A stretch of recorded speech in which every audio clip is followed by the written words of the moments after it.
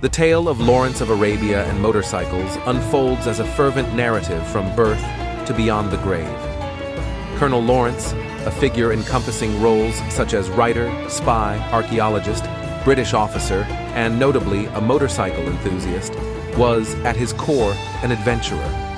Familiarly recognized as Lawrence of Arabia, this renowned motorcyclist embodied a complex yet revered persona, leaving a mark on history in more ways than one. T.E. Lawrence took immense pride in possessing a collection of 7 Brough Superior motorcycles, with 4 of them being SS-100s.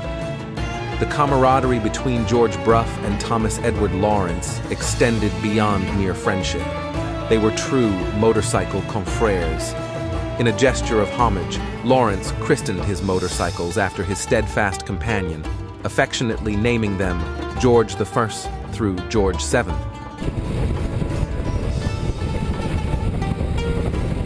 The following passage is taken from T.E. Lawrence's book entitled The Mint, and the chapter is called The Road.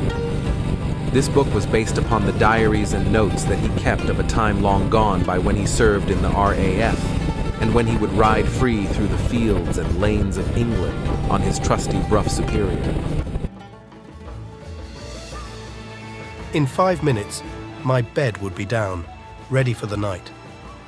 In 4 more, I was in my breeches, pulling on my gauntlets as I walked over to my bike, which lived in a garage hut opposite.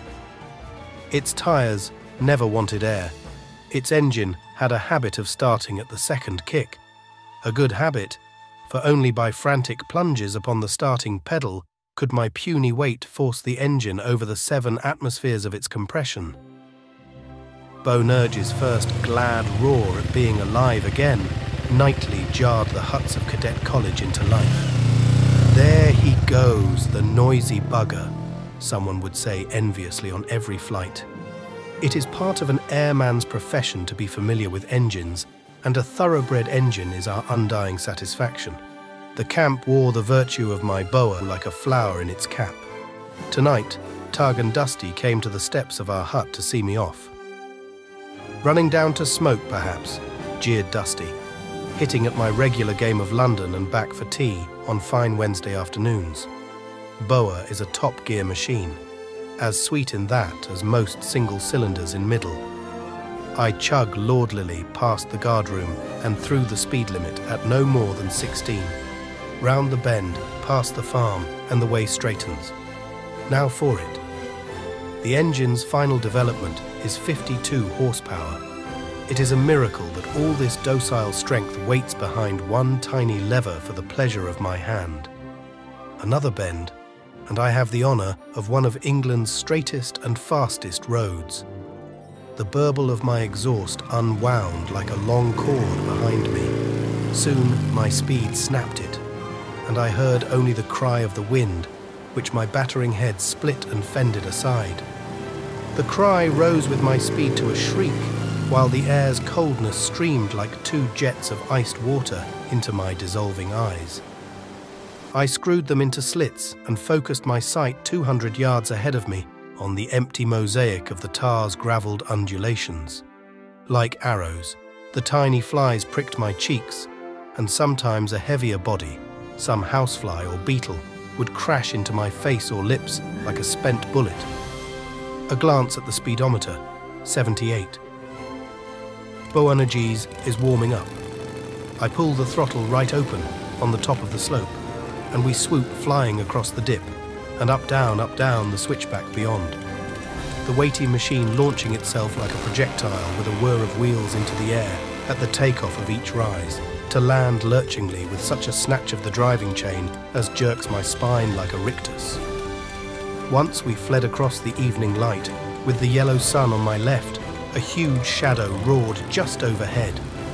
A Bristol fighter from Whitewash Villas, our neighbour aerodrome, was banking sharply round. I checked speed an instant to wave, and the slipstream of my impetus snapped my arm and elbow astern like a raised flail. The pilot pointed down the road towards Lincoln. I sat hard in the saddle, folded back my ears, and went away after him, like a dog after a hare. Quickly, we drew abreast, as the impulse of his dive to my level exhausted itself. The next mile of road was rough. I braced my feet into the rests, thrust with my arms, and clenched my knees on the tank till its rubber grips goggled under my thighs. Over the first pothole, Boanerges screamed in surprise, its mudguard bottoming with a yawp upon the tyre. Through the plunges of the next 10 seconds, I clung on, wedging my gloved hand in the throttle lever so that no bump should close it and spoil our speed. Then the motorcycle wrenched sideways into 3 long ruts. It swayed dizzily, wagging its tail for 30 awful yards. Out came the clutch, and the engine raced freely. Boa checked and straightened his head with a shake, as a Brough Superior should. The bad ground was past, and on the new road, our flight became bird-like. My head was blown out with air so that my ears had failed, and we seemed to whirl soundlessly between the sun-gilt stubble fields. I dared, on a rise, to slow imperceptibly and glance sideways into the sky. There the biff was, 200 yards and more back. Play with the fellow? Why not? I slowed to 90 and signalled with my hand for him to overtake. Slowed 10 more, sat up. Over, he rattled. His passenger, a helmeted and goggled grin, hung out of the cockpit to pass me the up-year RAF greeting. They were hoping I was a flash in the pan, giving them the best. Open went my throttle again. Boa crept level, 50 feet below them, held them, and sailed ahead into the clean and lonely country. An approaching car pulled nearly into its ditch at the sight of our race. The Bristol was zooming among the trees and telegraph poles, with my scurrying spot only 80 yards ahead. I gained, though, steadily, perhaps 5 miles an hour faster. Down went my left hand to give the engine 2 extra dollops of oil, for fear that something was running hot, but an overhead Jap twin, super-tuned like this one, would carry on to the moon and back, unfaltering. In 1935, at the age of 46, British Army Colonel Thomas Edward Lawrence met his tragic end. Fatally injured while riding his Brough Superior motorcycle at considerable speeds through the English countryside, Lawrence swerved to avoid 2 boys on bikes. This incident not only marked the conclusion of Lawrence of Arabia's motorcycle journey, but also etched a place in history for this Brough racing motorcycle. T.E. Lawrence, a figure synonymous with gentleman adventurers of his era, left an indelible mark. Even today, his spirit of exploration continues to serve as inspiration for Brough Superior, driving the design and evolution of this iconic motorcycle model. The resurgence of Lawrence of Arabia's legendary motorcycle has sparked a revolution in the luxury motorcycle industry. In a heartfelt homage to Thomas Edward Lawrence, the esteemed motorcycle brand has introduced a limited edition series aptly named Lawrence. The mission is clear: propel Lawrence's iconic motorcycle into the 21st century by crafting a modern interpretation of his Brough Superior. This contemporary marvel seamlessly blends classic and retro design with cutting-edge technology, ensuring compliance with today's safety regulations. Crafted with meticulous attention to detail, the Lawrence series is a testament to the brand's commitment to excellence.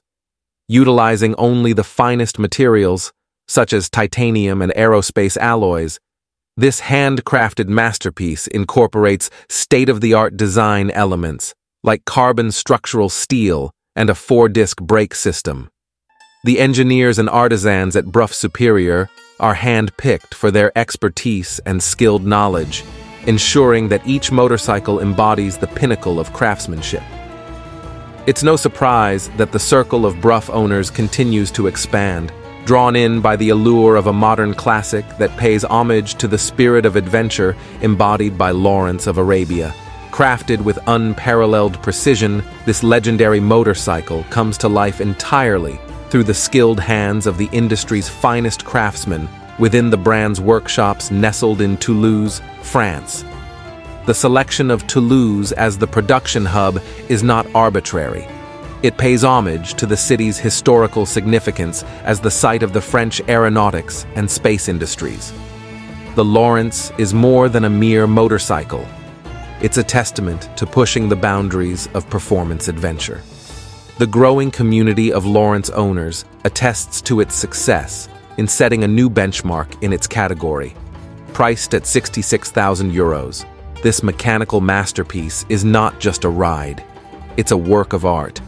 Produced in an ultra-limited series with only 188 models in existence, a symbolic nod to Lawrence of Arabia's birth year, 1888, this legendary motorcycle stands among the most exclusive and expensive in the world. An enduring investment, it beckons passionate riders ready to join the elite ranks of Brough owners, marking a journey into the pinnacle of motorcycle luxury.